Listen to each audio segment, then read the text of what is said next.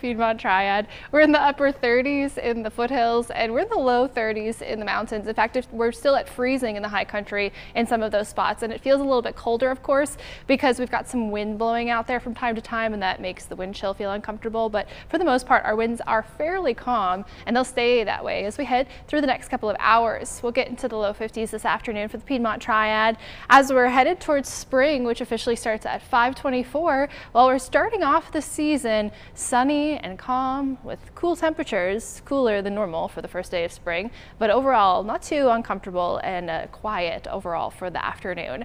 Here's a look at the foothills. Now we've got high fire danger throughout our forecast area, but sunny skies and cool temperatures, and then by 9 p.m. we're already down back into the 30s. As we look towards the mountains, by 9 p.m. we are already in the mid 30s and getting below freezing before we even cross over to midnight. So of course we've got those cold temperatures once more headed into Tuesday morning with those freeze warnings in effect. But then after that, we'll start to see an improvement. I want to let you know that we're not seeing an improvement with fire danger. In fact, it's gotten a little bit worse today. Now the Piedmont Triad has joined the foothills and the mountains at a high fire danger once more. That rain that we had overnight Friday into Saturday dropped the Piedmont Triad down to a moderate fire danger, but now we are back to high. As we look towards tomorrow, the foothills actually go another step higher to very high fire danger.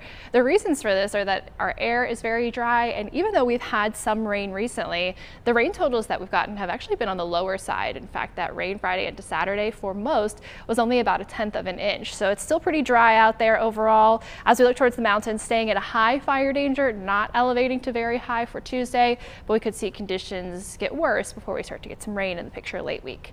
Here's a look at our morning low temperatures though. This is getting better. We've got 39 degrees on Wednesday, 48 on Thursday, and 58 on Friday. These are our overnight temperatures, our morning temperatures. So our afternoons start to look pretty pleasant by the end of the week.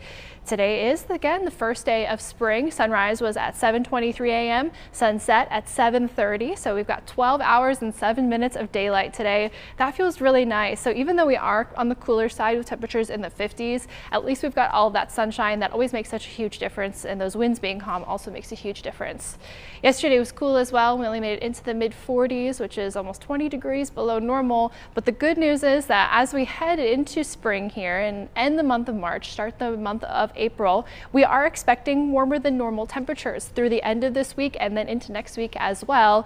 So things are getting better for us, and normal for us is pretty comfortable already by the time we get to spring. So that'll feel really nice. The other piece of good news, we are expected to be wetter than normal as we end March and head into April. Lots of folks get their plants in the ground perhaps. Here's a look at the 7-day forecast. That freeze once more for tomorrow though, so today is not the day to do it, but then after that, slowly start to improve.